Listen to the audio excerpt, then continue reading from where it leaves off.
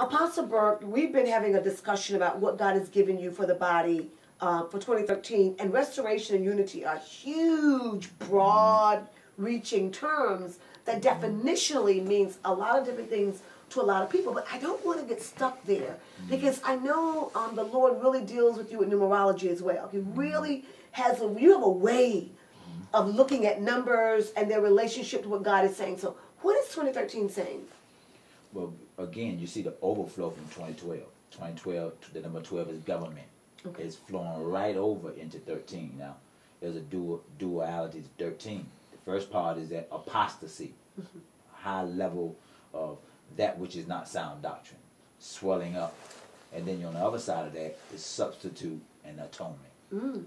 So the remnant is going to always be in the midst of that which appears to be real, which is counterfeit. So we don't stress ourselves with apostasy, because still there's a remnant. God always has a remnant. He says that. And the remnant now is going to be not behind the scene as normal. The government of God now is really going to be flowing in 2013. You're going to see restoration flowing. It's not something you're going to have to study or worry about happening. The remnant is going to be at the forefront of what God is doing. So okay, for those that are listening, we're saying remnant. What?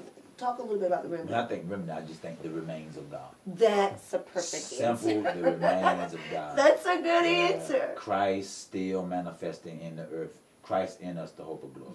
And that's going to be the key piece with that.